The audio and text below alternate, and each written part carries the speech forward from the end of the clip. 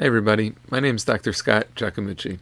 I'm the director and founder of the Phoenix Center for Experiential Trauma Therapy in Media, Pennsylvania. I'm board certified in clinical social work and psychodrama, and I'm an experiential therapy trainer and educator. I'm really excited that you found this video, and I hope that you find it helpful in your work.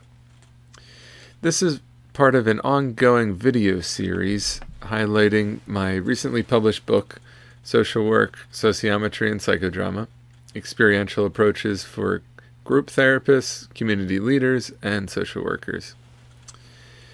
In this video series, we'll be going through the book chapter by chapter to articulate some of the content of the book, to warm you up to the book perhaps, or to help you further understand, process, and digest the content and the processes that are outlined in this book. If you haven't already gotten a copy of the book, you can download it for free online at Springer Nature's website, the publisher, or on Amazon through their ebook platform. If you do find the book helpful, I would be incredibly grateful if you considered leaving an Amazon review, an honest Amazon review about the book, so that we can help reach future audiences. In this video, we'll be focusing on Chapter 5 of the book. Chapter 5 is on sociometry and social work theory. The social atom is another really core sociometric theory and intervention assessment tool. It really can be used in a number of different ways. A social atom is basically a depiction of one's social network, the closest relationships within one's social network. The social atom is created by having an individual draw themselves on the center of a page and then draw the closest relationships surrounding them on that page. And when they draw those relationships, traditionally there is different shapes that are used for different genders, which I don't think is very it's too outdated, and it doesn't fit with modern times. It's very binary and isn't very inclusive for non-binary and transgendered folks. So I don't think it's a very useful way of doing the social atom, or genograms for that matter. One of my social work students, Jordan, had a great suggestion that we allow clients to use whatever shapes they want to represent the different people in their life, rather than prescribing certain shapes for men and certain shapes for women. And when we do this, we actually get a whole lot more information about their perception of that person when they're allowed to use whatever shape they want to depict that person on their social atom. So I suggest using these instructions for the social atom instead of the traditional ones. The client draws himself in the center, then they use shapes based on size and proximity in relationship to themselves on the page to depict the other important people in their life. Drawing that shape to size, to scale, based on how much space that person takes up in their life, or how much space they give that person in their life. And then they're also drawing the shape in proximity to themselves using closeness or distance based on how close or how far away they feel to that person. And then the actual line connecting them to that person on the page indicates the nature of the relationship. So traditionally a straight solid line indicates a connected relationship. A squiggly line can represent a conflicting relationship. A dotted line could represent a lost relationship. And there's a lot of different ways of creating the social atom. So at its core, though, the social atom is a depiction of one's social life, the important relationships in one's social life. And you can see a pretty strong connection already to the social work field. The social atom is a way of operationalizing person and environment theory, and that we're considering the individual within their social environment. There's a ton of different ways to create the social atom and ways to modify it for different clients, different goals, different situations, different communities. Some of the different ways it's been modified include, rather than only putting relationships, individuals on the social atom, you could invite clients or participants to also include groups, communities, collectives, or organizations that they're a part of or in relationship to on the social atom. In substance use treatment, it's pretty common to instruct clients to draw a social atom, but to also include a depiction of their relationship to their substance of choice or to alcohol on their social atom, which can illuminate a lot for the client. In eating disorder treatment, many times one's relationship to food or different types of food can be included on the social atom. There's ways of modifying it to be more strength-based, where you could have clients draw their strengths in the format of a social atom. It can be really modified in a whole lot of different ways. There's a lot of room for spontaneity and creativity, really, in all of psychodrama and sociometry practice.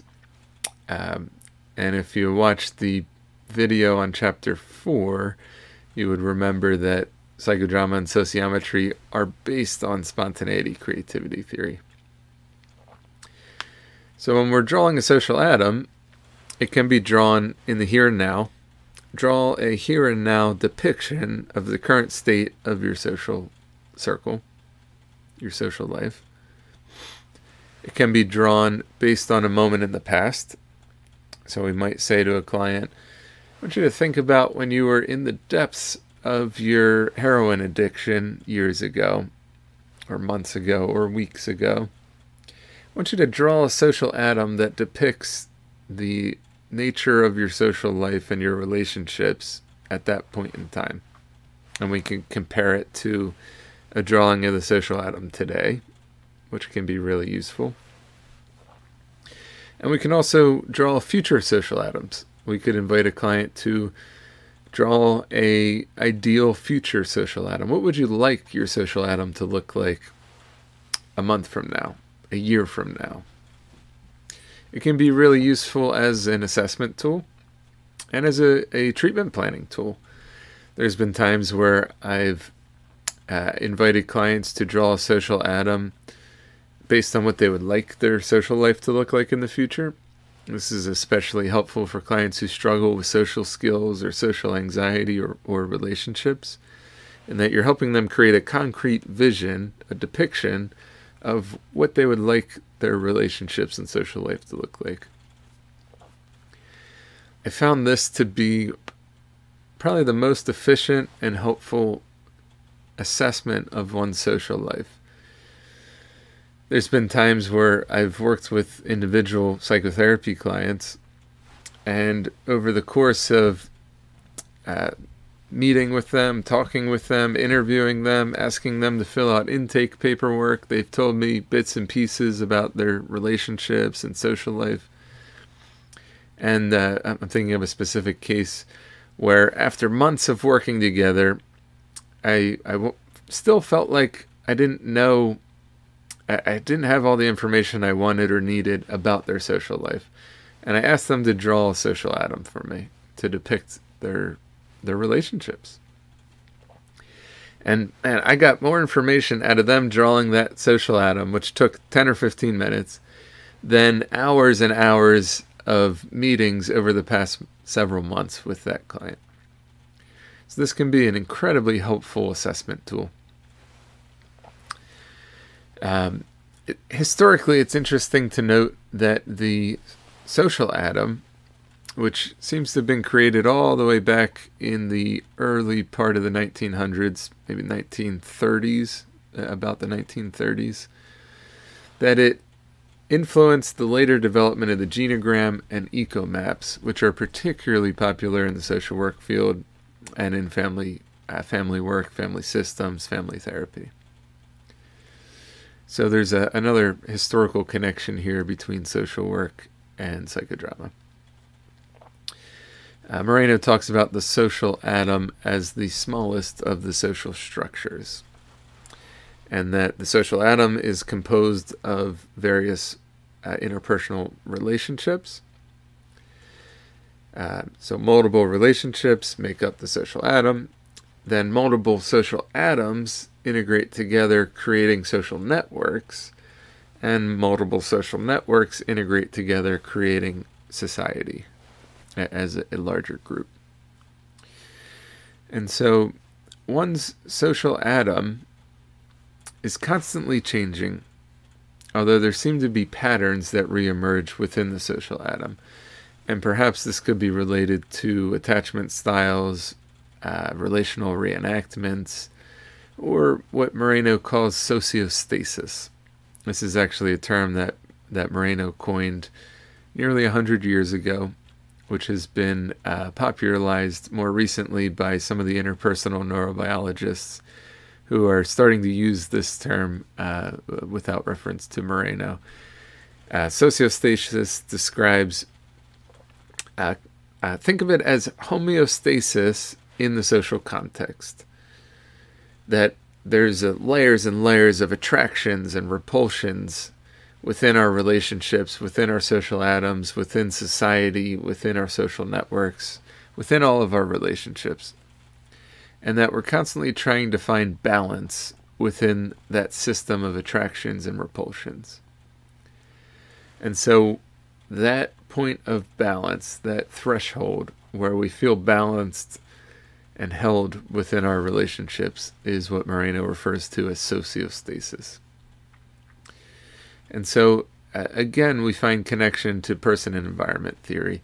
Moreno suggests that this network, these layers of attractions and repulsions within our social atom, are responsible for many of the internal, intrapsychic tensions that human beings experience.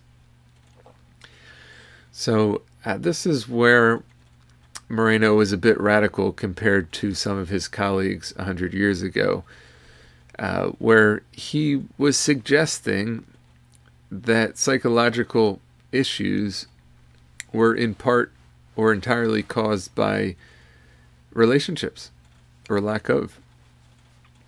Again, here we find connection to Moreno and social work philosophy.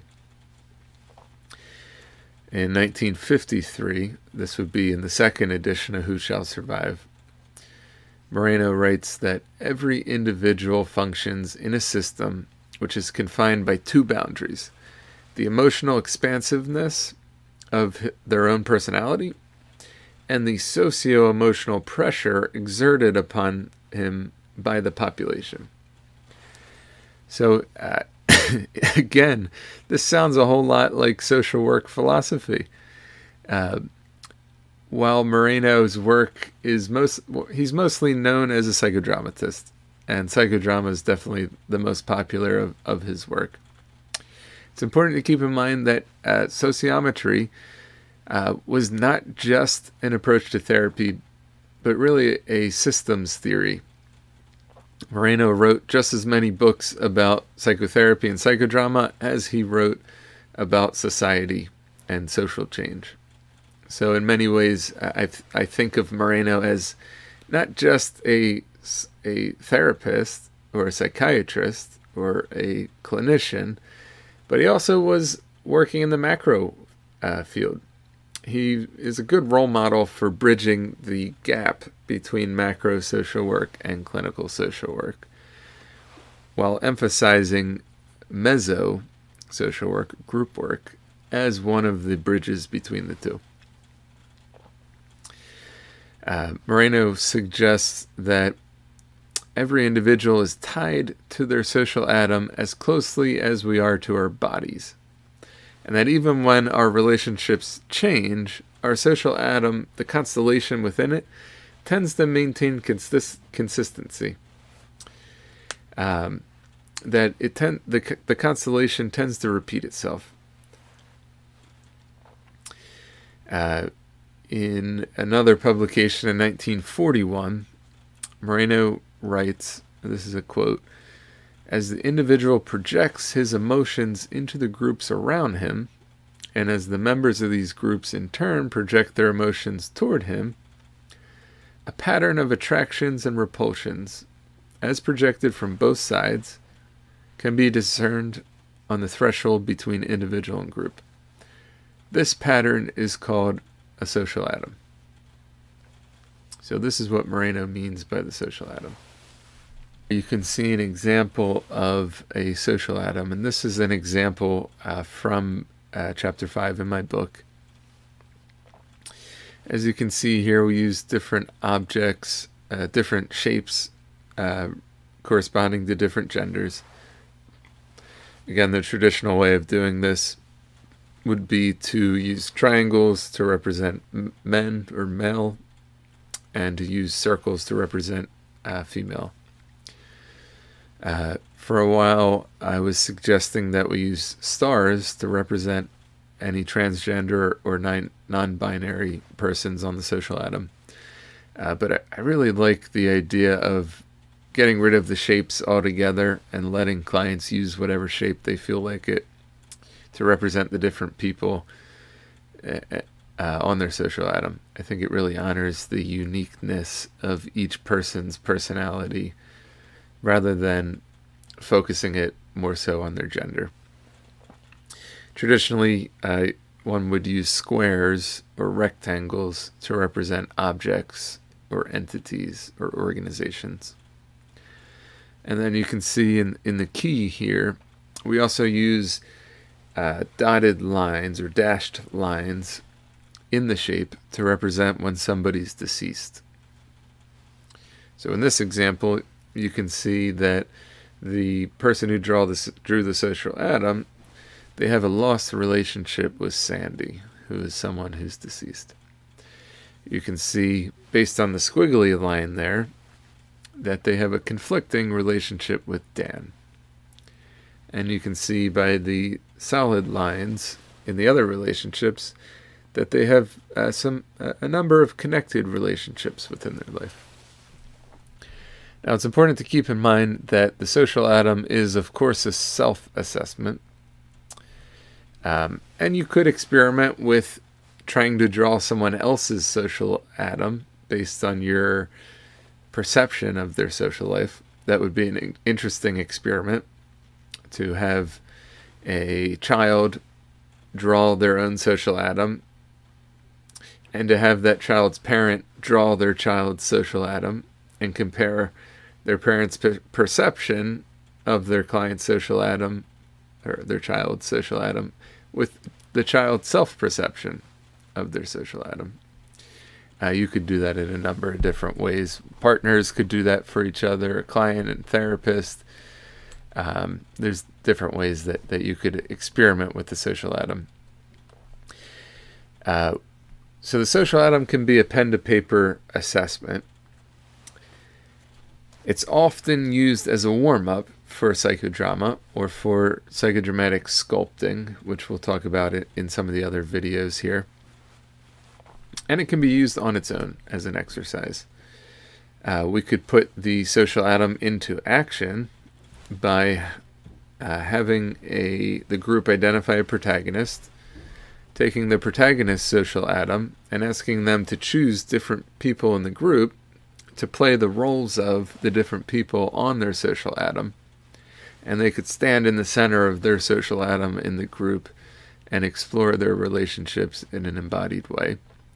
We could have them reverse roles with the different people in their social atom, offer doubling statements from the different people in their social atom, experiment with nonverbal messages, body postures, and positionings within their social atom and their different relationships, and experiment with creating change within the social atom in action, exploring what it might feel like to change some of the relationships in the social atom and concretize that change through action. We'll talk more about that in some of the other videos as well. But the social atom really is core to sociometry theory and to sociometry practice. So I really hope that you found this video helpful. If you wanted to read more about these connections, you can check out chapter 5 in the book. Again, you can download the entire book for free online, and we'll put a link to the book in the description here. If you found the book helpful, it would really go a long ways to consider writing an Amazon review, an honest review about the book. If you found this video helpful, it would also help me and help others see this content if you were to like the video or subscribe to the video. Comment on the video. Let me know what stood out to you about this presentation of sociometry. Let me know if you have any questions about sociometry. Let me know if there's other videos that I haven't made yet that would be really helpful for you that you'd like to see in the future. I'm really interested in hearing from you and hearing about how this content lands on you, how it's useful for you, or how it challenges you, how it fits with ways that you understand other theories, other ways of working. I'm really interested in connecting. So thanks again for watching this video, and check out some of the other videos on our channel here.